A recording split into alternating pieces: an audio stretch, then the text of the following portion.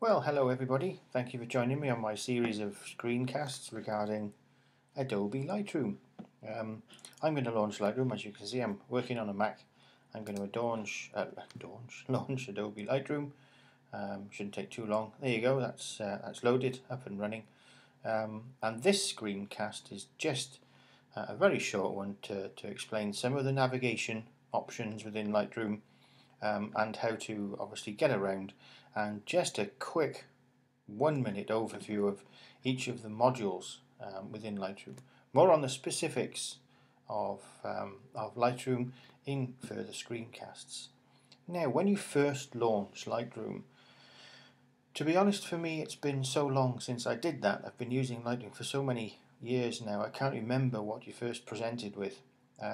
But when you relaunch Lightroom, it actually launches in the state that it was closed down in, so that you can see that I actually closed it down in this format. If I shut it down and reopened it, it would appear exactly as I was using it when I closed it down. Couple of things to mention first off. Obviously, this is opened in a window. I don't normally work in a window type environment. I like using all the real estate I've got, particularly if I'm working on my MacBook display. If I'm working on a larger external monitor, then it's not so bad. But there's a quick key press that you can use to toggle 3 display modes. I've got an application that allows me to reposition things on the Mac just by clicking the menu bar, dragging it to the top, and it should then resize it to the whole page, which is what is nice. There's also three different view modes in Lightroom, toggled by the F key. So this is the normal full screen with the menu bar and everything that you can see. If I press the F key once, then obviously the menu bar has disappeared, just leaving the title bar across the top and the system tray. If I press the F key again, that disappears, and when I put the mouse over the top of the screen, it reappears. If I press the F key once more, it takes me back to the first window view. I tend to work in full screen mode for maximum real estate. A couple of little tips as well to explain a few things on the screen. This Lightroom is made up of 4 different areas. You have a top menu bar, a left-hand panel, a bottom film strip, a right-hand panel, and the central area for working on your images. This is pretty much the same in any of the modules that you're in within Lightroom. Lightroom is made up of 5 modules. The library module, which is the one you presented with here, which is really all about storing, giving file names, giving tags and keywords, and amending the metadata associated with your images. Then you have the develop module, which actually presents a different view. I've actually got the left-hand pane minimized, so if I turn that back on, then you have the slideshow area. Once it switches to slideshow, if it's going to do it, again you've got the same number of areas with different options either side, depending upon the module. The print area, where you can define different types of templates and the attributes associated with those templates.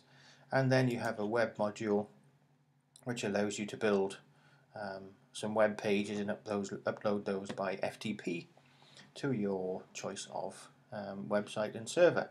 Notice at the bottom is the one that's remained consistent. It's just your film strip based on the items that you currently see in your view. Just a few items. I'll demonstrate these in the library module. Again, for maximum real estate, you'll notice that adjacent to each of the menus there's a little left or an arrow.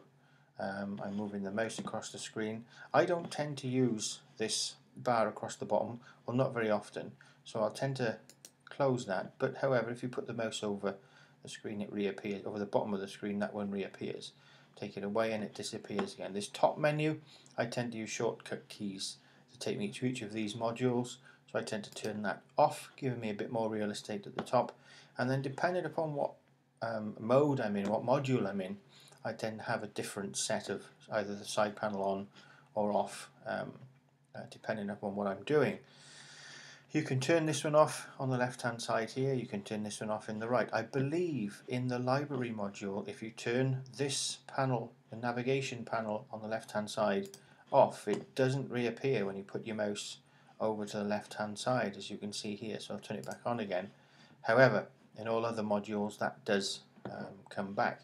Over on the right hand side here, if I minimize the right hand panel, if I put the mouse to the right, you can see that the panel reappears over the top of the image panel that you've got in the middle of the view here. So I'll turn that back on.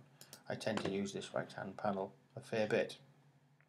I won't go into the functions of this particular library module, but that just gives you a quick overview of how to get around the screen in Lightroom. I'm going to talk a little bit more about, go to the top, the library and develop modules in particular, and I may include some screencasts as well on the slideshow print and web modules. So that's just the first screencast to show you how to get around, how to turn a few panels off. No explanation about all the functionality. That's to come in a further episode of these Lightroom screencasts. So there's your introduction. Okay, hope you enjoyed it. Look out for number 2 coming up very soon. Ciao.